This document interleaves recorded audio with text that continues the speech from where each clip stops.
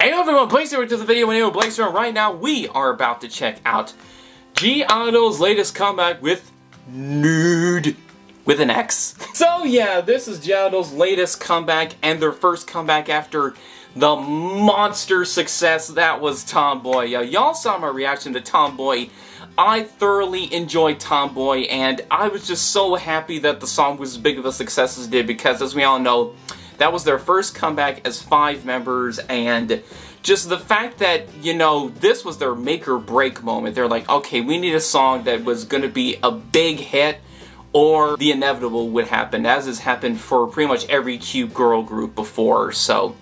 But they proved everyone wrong who said, oh, they're done for now. No, they were a huge success, bigger than they ever were before, and the fact that it was all through G-IDLE's hard work alone, just hurrah for self-composing. And yeah, they're back with this comeback, and did you guys hear that they sold like over 700,000 pre-orders of their album? That is by far, with just the pre-sales alone, the best-selling album that any Cube act has ever done. So I mean, Cube? You better treat G-IDLE right, because they're your best money-making artist right there, by a lot. So, just saying. And yeah, I saw all the different things online about how the song has like multiple interpretations and meanings and stuff like that through the lyrics and the title of the video alone, and the fact that they're going for a whole Marylin Monroe concept, like old school Hollywood. I feel like this is going to be G-IDLE's best comeback ever in terms of creativity and just everything, really. So, let's not waste more time. Let's get in this. 3, 2, 1. Hit the playback. Okay. Oh, that's what they think it's going to be about. Oh, this is just just like in the teaser.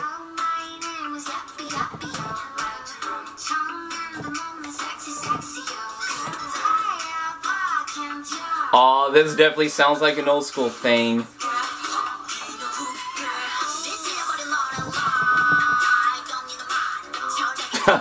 Sure don't. Oh yeah. I'm seeing it. I saw all these different interpretations, like I said. Oh, dude. And the fact that everyone's blonde in this comeback, I'm just like, first of all, okay, even SHUHUA is blonde. The one member that never changed her hair is blonde.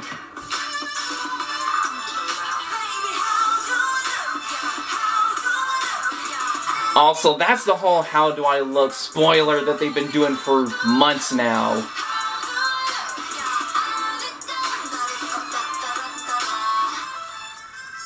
Oh, that's probably SHUHUA's iconic line right there, that she gets every song.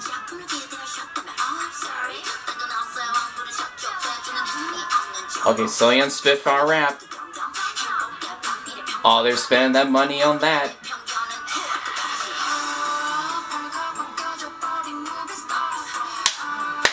Oh, y'all! Blonde SHUHUA is just doing things.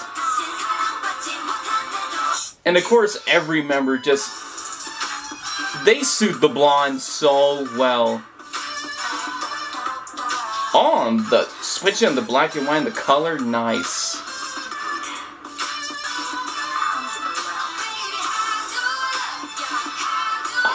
Minnie's unique voice and her stunning beauty too. Everyone's. Woogie's voice too. Everyone's. Uh-oh.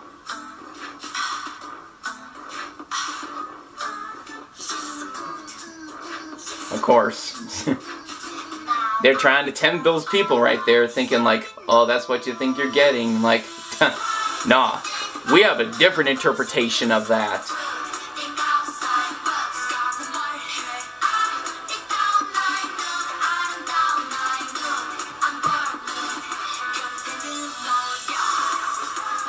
Oh yeah, shredding that.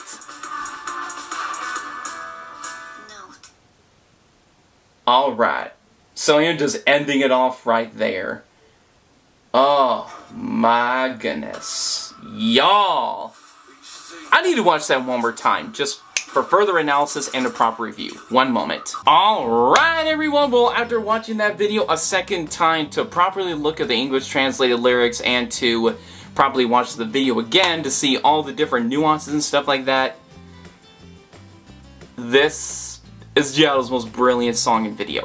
Like, I mean, basically, it's interesting how they got the whole, in the teasers, the very first teasers, they showed, you know, the bust of themselves from the back and stuff like that to pretty much get people's attention, thinking, okay, this is going to be a very risque concept. But then, lo and behold, all the teasers and stuff and all the interviews came in and they're like, ha, you thought, you pervert. Like, that's basically the whole point of the song, is to pretty much, the fact that they used the term nude in in two different ways. Basically, the first interpretation of it is because they're using it as an interpretation for just how they're basically exposing all of themselves as far as their personalities, as far as their talents, and as far as just them as people. And that's one of the things that they have pretty much made ever since Tomboy. Because, you know, Tomboy was all about them, you know, hey, I'm gonna be myself and stuff like that. And whether you like it or not, fine. If you like it, fine. If you don't like it, fine. There's the door. This is basically just another interpretation of it. That, hey, this is who I am and stuff like that. And the fact that they used it in a second way to pretty much show, hey, you thought this actually meant what you thought it would, then there's the door.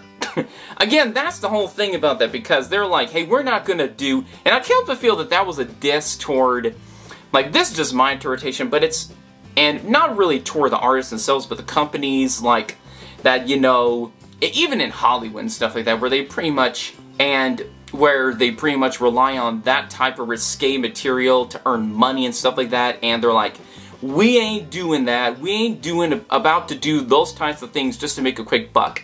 We're making our money by being real, being ourselves, and just being, hopefully, a hero and a good influence to some people. And if anything, you can pretty much say it worked, because with Tomboy success and all that, everyone just pretty much, G-IDLE is like the it girl group in Korea right now. Like, Tomboy, I'm just gonna tell you right now, it's gonna get a lot of daesongs this year. I can guarantee you right there.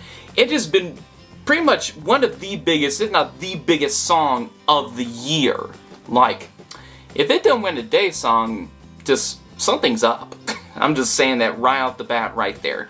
And I like how, like, in the different nuances in the video, they show, of course, that little illustration moment right there in the bridge of the video, and how it was pretty much portrayed in a painting and stuff like that, or a drawing on display, and then it just got shredded on the line where it said, I was born nude, you're so rude. And I think that was the line, but it was like that, where basically like, pretty much showing that all them perverts out there and stuff like that be like, you are so nasty, why you even think that way? Like, see us as actual people. And of course that scene where Soyeon was encased in glass and everyone's paying money and stuff like that to see this incredible statue.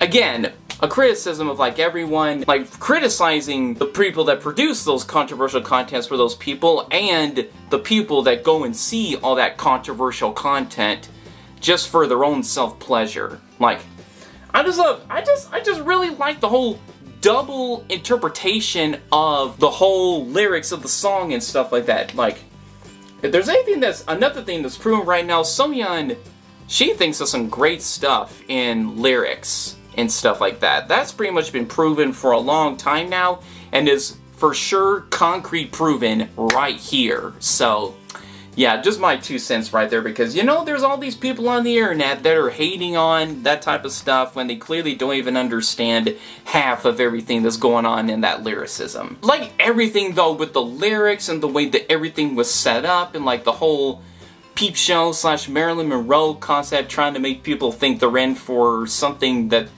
they thought it was, but it's not, and stuff like that, and how everyone's getting mad and stuff like that. Even that scene where someone's cell phone was dropped and it showed pervert And then at the very end, everyone started applauding because they realized the right people came in and saying like, hey, we love this because it's not a sellout, it's not anything to please the nasty people out there, it's something to pretty much show confidence, to show like just your true worth and self-worth and stuff like that. And that's why G-IDLE's become an inspiration for many, many, many people all around the world, and especially in Korea. Like, they're truly a one-of-a-kind girl group, and if they haven't shown it as much in the past, and they've definitely shown it now, which they've shown it ever since the beginning, but if there's any time that they've shown it with an exclamation mark, it is right now. And I'm really happy they're enjoying the fruits of their labor. Just wonderfully crafted video and song, just 2 thumbs up for me personally. So yeah, anyways, these are just my opinions. What are your guys' opinions? Put it down in the comments down below, and yeah. This is Blakester, and you're watching AyoBlakester. Listen to the next video drops. Make sure to like, comment, and subscribe for more. And follow me on Twitter if you want to. Link in the description as always. And y'all have a great day. God bless you. Thank you for watching, and peace out, Bay Scouts.